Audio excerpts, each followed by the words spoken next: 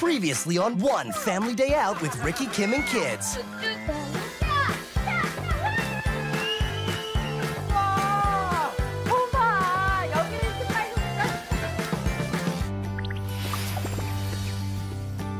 Honestly, it was like walking into another world.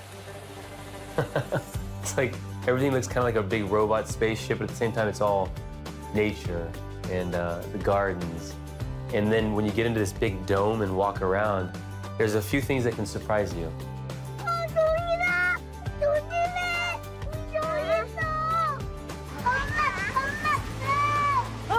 나무야, 나무야. 저거 살아있는 거 아니야, 태호야. 태호야, 여기. 우와! 번개 파워해. 번개. 번개 파워. 누나가 해줘. 빨리 물리쳐줘. 태호를 위해서. 아, 내가 맞았어. 가자, 도망가자. 내가 맞았어. 우와, 공기가 달라.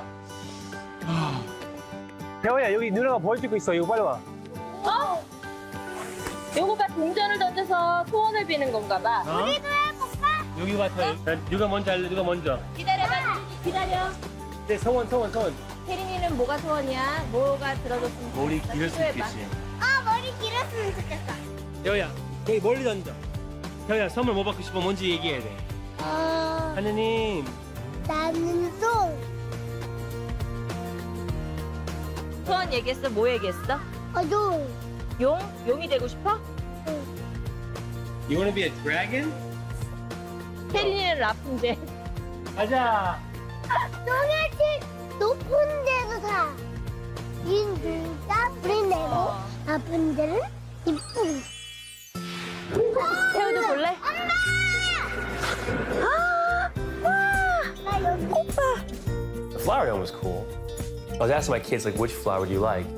And of course, my daughter, it's like, I like this flower. And 5 more people, like, I like this flower, and this flower, this flower. So I think she liked about 1,000 flowers. And my wife, she loves flowers, so they were happy. And then they had this, like, Asian Oriental music.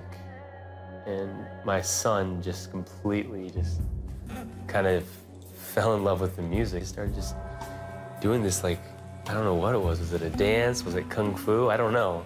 And I asked him, he's just like, I'm doing something here. I'm like, okay, it's kind of weird, but kind of cool. Let's do it together. So they were enjoying it. They were loving it.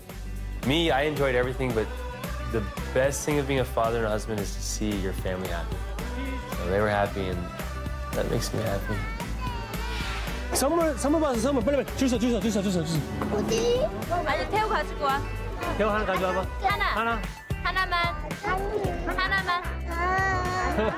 태호야, 이거는 음식 아니고 이거는 그냥 작은 엄마. 다 주세요. 뭔데? 뭐야? 이 선물은 What is this? dinner time. Okay. 이건 What is this? So you find out tonight what? 이거 음식이야. 이거 오늘 산라오. 형 이거 음식이야. 뭘까요 이거? 먹을 수 있어? 너 먹을 수 있어? Can you do it? 네? 안 먹는데. In the next episode of One Family Day Out with Ricky, Kim, and Kids. Can't get enough of the Taetae family? Visit this website to watch the exclusive episode again.